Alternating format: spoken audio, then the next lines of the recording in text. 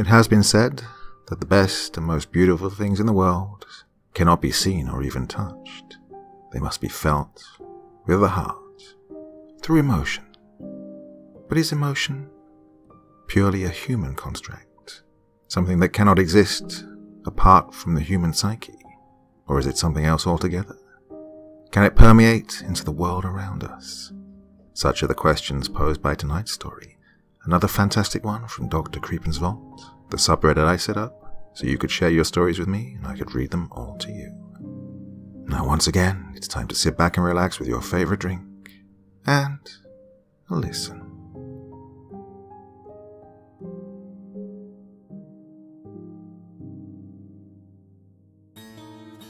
I used to underestimate the power of zealotry. That doesn't mean I was completely naive about the power of fanaticism. I was 11 years old when the Twin Towers fell, and mixed in with the hours spent watching cartoons and sports, I watched the news with my parents and learned of suicide bombers. During my teen years, I lived with the threats of school shooters and bombers, and learned to be careful with my after-school activities, for I never knew when a cop might think my skin was too dark and shoot me on sight. Yet it wasn't until my time spent in Oklahoma during a summer break from college a few years ago that I was taught how far a fanatic will go for their ideals. I grew up in New York City, in Queens. My mother is Native American and can trace her heritage back a long way. She's Cheyenne, and her family was one of the many families that were forced to move to new lands due to the Medicine Lodge Treaty.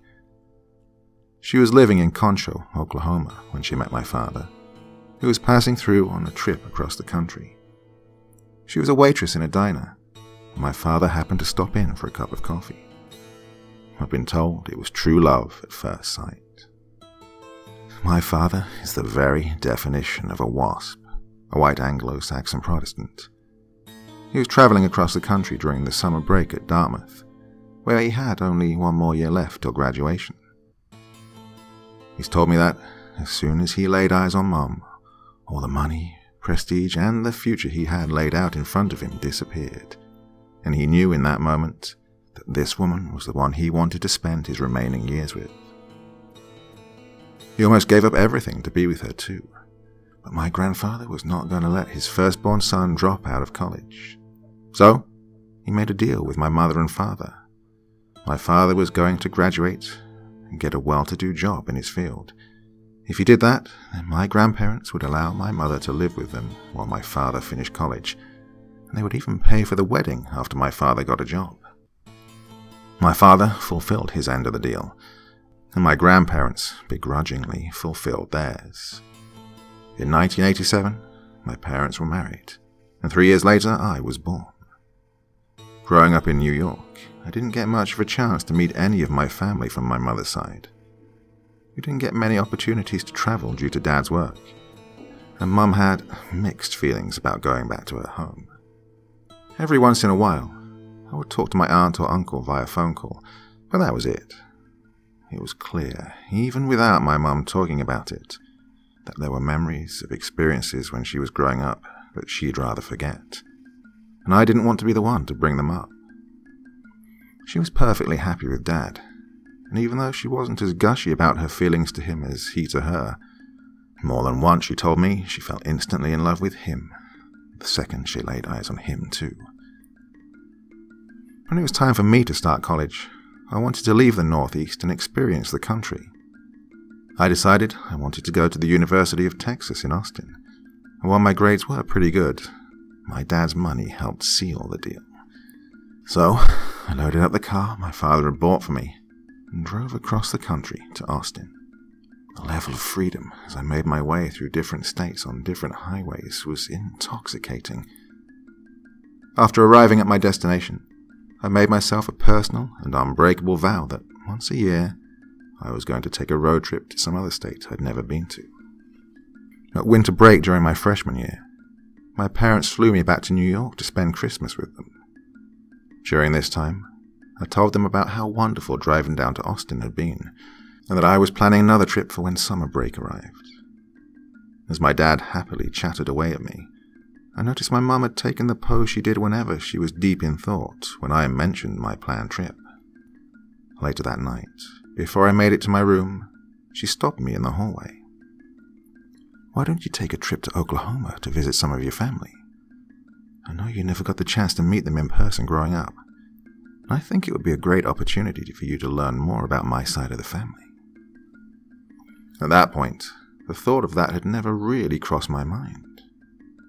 My father's side of the family was never very comfortable with my mother and me. My uncle, aunt, and cousins never said anything racist out loud, but WASP families are the kings of microaggression and of passive aggressiveness. It didn't take very long for me to realize that everyone from my father's family, except for my dad, looked down upon Mom and me, and probably wished my dad had never gone on that fateful road trip. Because of this, I had been happy for years just thinking of Mum and Dad being, well, my only real family. Maybe it was the leftover wonder of discovery that still resounded in my soul, but when Mum suggested visiting my Native American roots, the idea sounded great. It would be fantastic to finally meet some family that didn't wish I'd never been born. Plus, I'd been told over and over the family history on my dad's side from stuck-up old white people. Learning history of a family that was here far before the Mayflower landed kind of excited me. I told Mum that I liked her idea, and she told me she would make arrangements with family to give me a place to eat and sleep. Time passed, and after I went back to school, my mum called a few weeks before finals. She told me that my uncle had moved to Cheyenne from Concho, and I was going to stay with him. She said he was more than happy to allow me to board with him, and was looking forward to finally meeting me after all these years. By that point, the pressure of school and having a social life had made me forget all about visiting her relatives. Some of my new friends had invited me to their summer house back in Southern California for a summer of partying, and that sounded a lot more fun than spending time with family I'd never met. Yet, I couldn't bring myself to tell her to cancel the visit. I knew she really wanted me to meet her side of the family, to learn about the history of her bloodline. I decided then to make a compromise. I'd go visit my uncle in Cheyenne for a week or two, and then drive out to my friend's house and make up for time lost.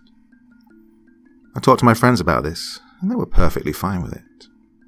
They assured me they weren't going to be going anywhere, and they'd keep a lookout for my car and a 30-pack cold for when I pulled into the driveway. So, finals came and went. The last day of my final, when I knew I had no more school obligations, I hopped into my car and started driving up to Cheyenne. It's only about a 7-hour drive. I didn't think my uncle would mind if I showed up late at night. I wouldn't even be getting in that late. I left at 3 p.m., and so I wouldn't be pulling into his driveway any later than 10:30. My mom had told me he was a pretty hip dude, so I guess this was going to be the first test of how hip he really was. The drive up was typical and boring. I did end up stopping around 8 p.m. to grab a bite to eat. While I stopped, I gave my mum a call and asked her to give me my uncle's phone number so I could call him with an ETA. She informed me that he doesn't have a phone, but he's a tried and true night owl. So as long as I didn't get in at an ungodly hour like 3 or 4, he would still be up and waiting for me. This surprised me a little, as my uncle had to be in his early 60s, and I've never met someone that old who stays up past midnight, but I've never been one to judge a book by its cover. I got back onto the road and continued my journey into the night. I was traveling up US 283 and was already in Oklahoma when I spotted flashing red and blue lights a mile in front of me. Pulling up, there was a massive, and I mean massive, car accident. Multiple vehicles were involved, including a semi, and you can guess that when a semi is involved, shit was serious. So, I had a choice. Wait around at a complete stop with a few other cars on the road for God knows how many hours, or try to find an alternate route around. Being young and impatient, I decided to turn around and find another way. It wasn't far down the highway when I saw an unnamed road that Google Maps confirmed would connect with a series of back roads that eventually would get me back on track to Cheyenne. And so I took it. The back roads were really a test of my driving skills. By now the night was pitch black. No moon hung in the sky, and these back roads had no light posts or anything. They also weren't in the best of condition, and I had to go way slower than I wanted to in order for me not to pop a tire from one of the many potholes that littered the road. I've driven on crap roads before, from a couple of trips I've made through upstate New York, but there was one thing about these dark, desolate roads that set me on edge instinctively. The night was completely silent. I'd been driving the whole way with my windows down because I like the feel of wind on my arms and face.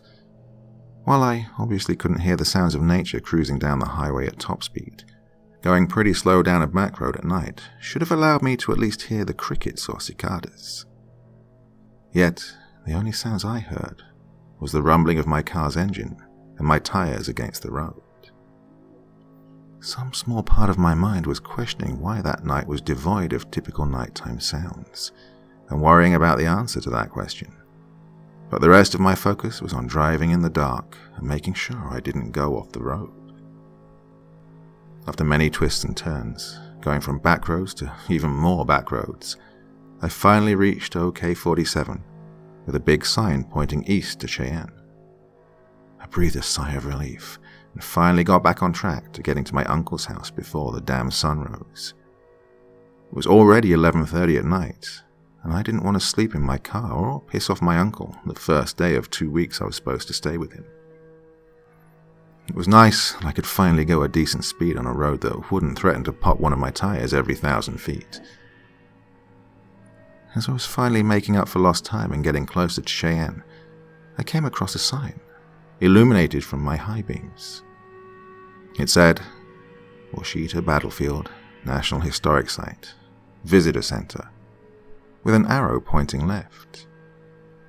Seeing this sign, I decided I had to make a quick detour from the trip, and I was sure my uncle would understand. My mother had drilled into my head the history and significance of the Battle of Washita River since I was little. She called it a different name, however, the Washita Massacre. I'll give you a brief summary. The United States' most famous failure of a commander, Lieutenant Colonel George Armstrong Custer, led an attack on a Cheyenne camp under the leadership of Black Kettle on November 27, 1868. Custer claimed that a raiding party who had previously attacked white settlements were taking shelter in the camp, and so ordered the 7th Cavalry Unit to attack. To this day, it is not exactly known the precise amount of deaths the Native Americans suffered, but 2 things are known for sure. 1, Custer said that, in total, 103 warriors were killed, and this is a lie. And 2, far more women and children were killed than men. I wanted to stop and pay my respects. I'd heard stories from my mother about the massacre since I was about 7 years old. Growing up in New York, my public education had taught me about the many mistreatments that the early settlers had forced upon the natives. I was taught about the Trail of Tears and the Wounded Knee Massacre, and while those events resonated with me somewhat, more than the average student who wasn't part Native American, nothing had ever really hit home because I wasn't part of those tribes. Yet here was an event that did have something to do with me. The blood of my people was shed on the shore of that river, and here was a chance for me to honor them, a chance I might not get again for a very long time. I took the left when it came up and pulled into the deserted visitor center parking lot. I turned off my car and got out, breathing in the night air deeply. It was cool and fresh and enjoyable. I walked to my trunk and got out a big mag light that I carry in my car at all times. Turning it on, I briefly glanced at a few signs that showed where Black Kettle's camp was and made my way over to it. As I reached the site, I took in what sights I could from the light of my flashlight. Nowadays, there's nothing there but a river and plants, I could easily imagine the land being filled with lodges, where women and children bustled about with their lives, and most everyone wanted to live in peace, even if they were forced off the land they'd held for hundreds of years. They wanted peace, and in the early dawn, a man led a charge into this place. And now the blood of my ancestors would forever stain the clay of this earth red. Staring out over the sight, my brain suddenly produced the thought that the night was still just as silent as when I'd been on the back roads. And a sudden feeling came over me abruptly. This was a feeling one gets that defies any natural explanation. You see, everyone has an instinctual fear still in their brain. When there's silence in nature, our instincts tell us that a predator is nearby, and the fear kicks in. But what I felt right then, only a few people I've talked to have ever experienced this reaction. It's the feeling your body gets when you are in the presence of evil. I'm not talking about abstract evil, like coming face to face with a murderer. I mean evil in a primordial sense, like something that has no shred of humanity or goodness in it at all. It's a soul-chilling emotion, and I felt it for a few seconds before I heard a horse's snort right behind me, and then blackness enveloped me fully. I began to open my eyes, and immediately closed them as pain washed over my head. I brought my hand up to the side of my head and felt warm liquid matted in with my hair, which turned out to be my blood. As my senses came back, I realized I was sprawled out on the ground on my back. I was cold and felt grass under my arms and legs. I decided to sit up, fighting the dizziness and pain that buzzed within my head. I slowly opened my eyes and gazed at the world around me. It was still very dark out, and I noticed that my mag light was still on and off to my side. I cautiously got onto my feet. My vision swam slightly, and it took some effort to keep balanced. I took a few steps and bent down to retrieve my flashlight. As my fingers curled around it, I heard the whinny of a horse from somewhere in front of me. Cautiously, I lifted the light source and shone it in the direction of the sound. I froze in absolute horror when I saw what my light illuminated in the black of night. It was hard for my eyes to make out, and even harder for my brain to process. Just at the edge of the light, about 70 feet away, were riders. There were about 20 of them, lined up in a tight formation. The horses seemed like they were made of shadow. They were black, so black that they stood out against the natural darkness of the night. The edges of their forms, like hooves and manes and tails, shimmered in and out of reality. Only their eyes weren't black, but red and glowing, like a neon red glow stick, but only so much brighter. The riders upon the horses' backs were very different from their steeds. While the horses were seemingly made of shadow, their masters were made of fire. Yet though they were made of fire, they shed no light. Blue flame covered their chests, legs, and heads in the mockery of a uniform. White flame covered their hands like gloves, and tiny sparks of gold were dispersed like buttons and signets across them. Only their heads were not wreathed in fire, and I saw bleached skulls and empty sockets staring back at me. Within the group, I could see one of the riders held a pole with a flag upon it. I could see that it was an American flag, but you could tell that some of the stars were missing. There was no wind, yet it was flapping wildly, as though there were huge gusts of winds blowing it from the side. As I stared at the thing, a change began to come over it. The red bars began to bleed over the white and took on the slimy look of muscle. The white bars began to mold into teeth and formed hate-filled grimaces. The white stars within the blue came together to form a white circle. The blue drained, leaving the space it occupied black, and pooled into the center of the white circle, forming an inhuman eye. It held its gaze upon me, and I could tell this flag now formed a mutilated face that looked upon me with nothing but hatred and rage. All of this was happening in complete silence. As the face finished forming, one of the riders near the middle of the line had his steed take a few steps forward, separating him slightly from the group. He reached to his side and drew forth a sword made of silver fire.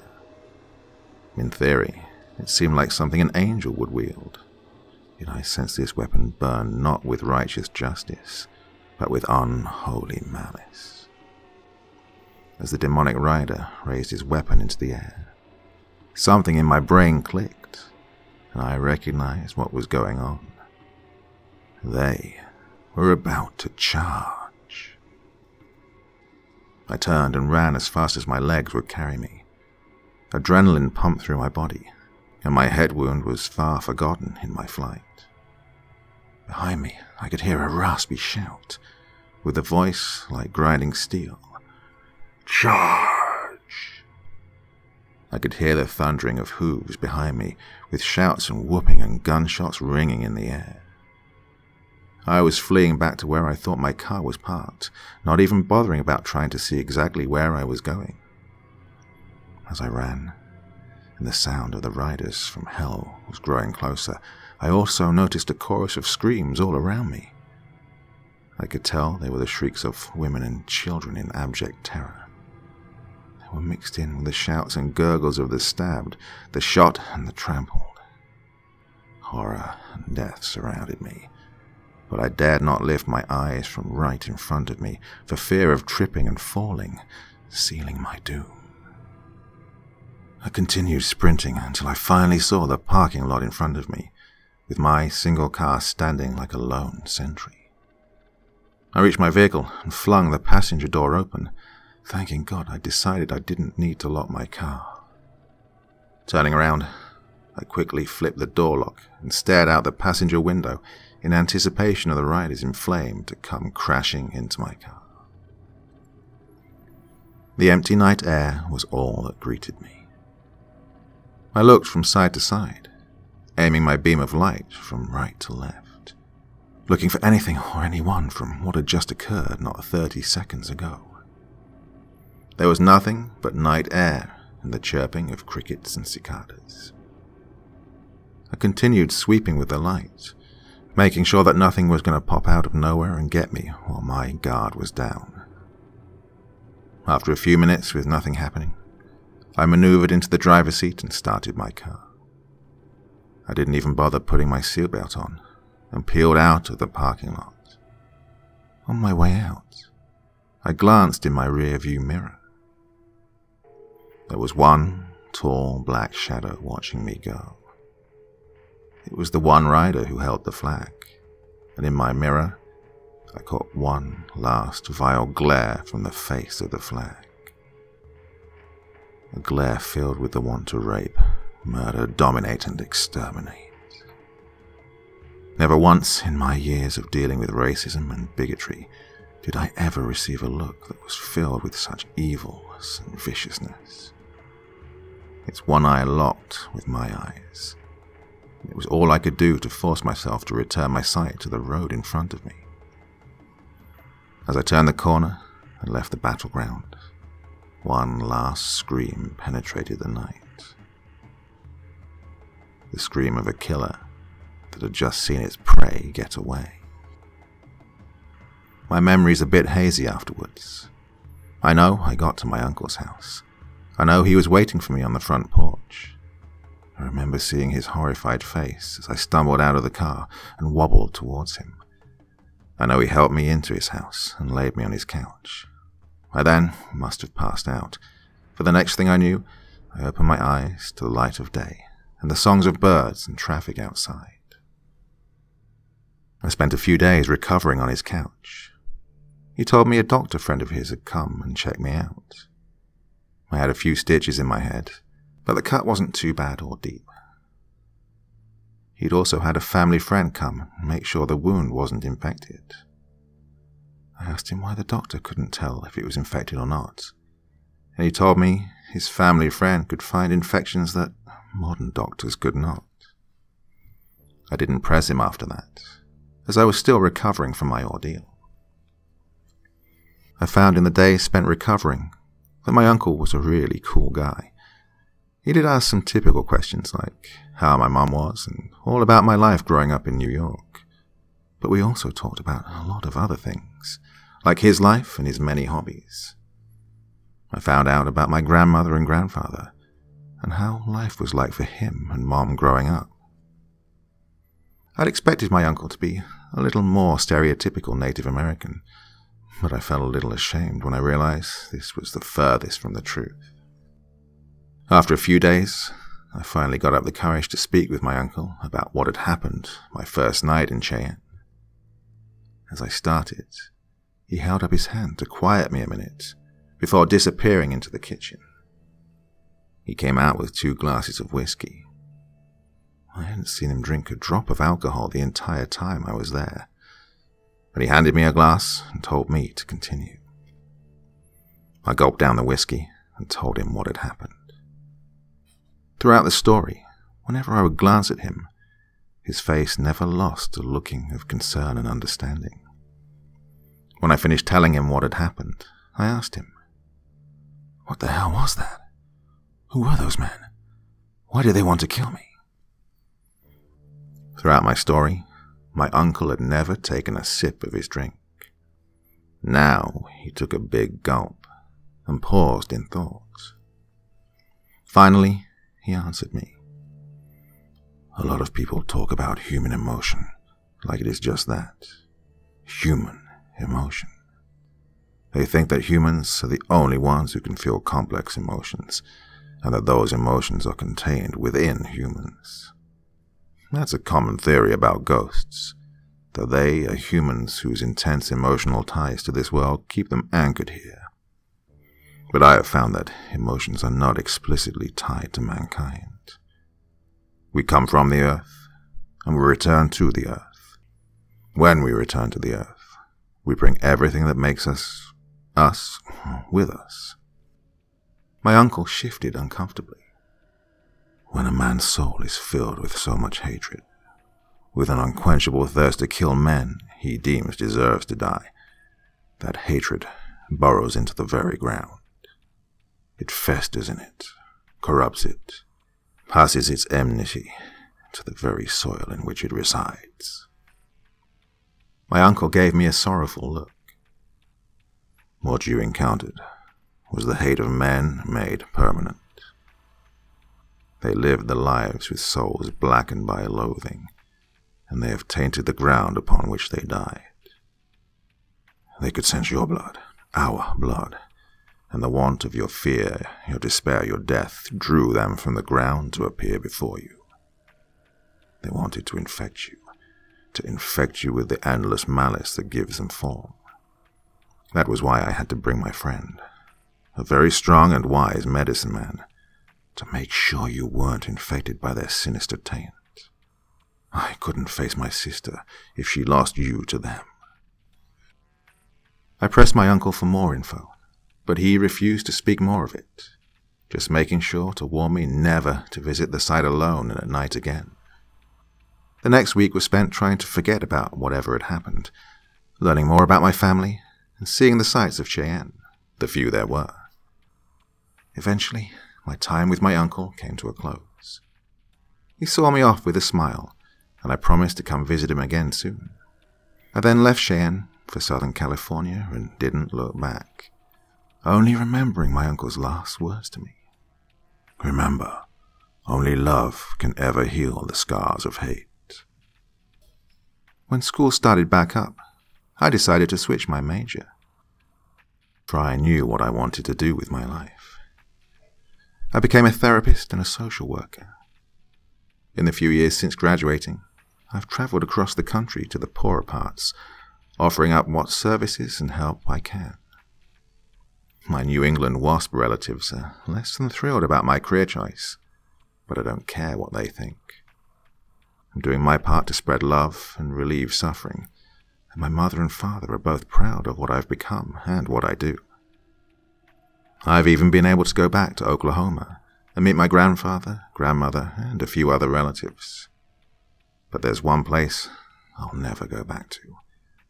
One place where I know that no amount of love will ever heal the hate. A place like an ugly scar upon the earth, where the desire to kill those of native descent seeped into the ground from the blood of 20 dead cavalrymen dressed in blue.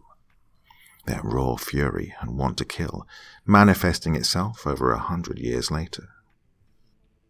I've talked to others about trying to bless the land, or at least bring it to peace. But I've been told that previous attempts have ended in disaster. Honestly, the reality is I'm too scared to force myself to go back to that place. The place where my nightmares take me every moonless night. Back to the place where a single eye scans the plains, looking to impart its hateful gaze upon me once again.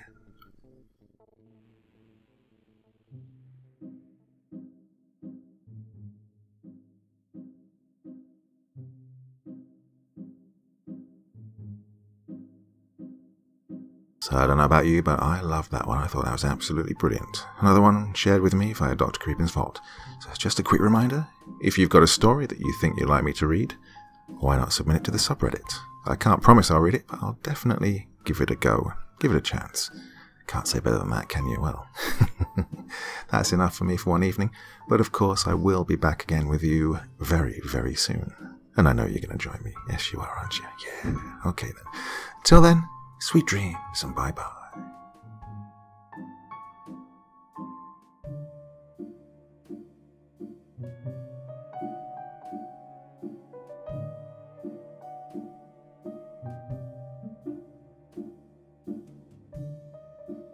Thank you so much for choosing to spend your time listening to me. Now, if you enjoyed the Dr. Creepen experience, then come find me on Facebook. Come chat with me on Twitter. Listen to the background music and download it if you like on SoundCloud. Drop by the store, pick up a t-shirt.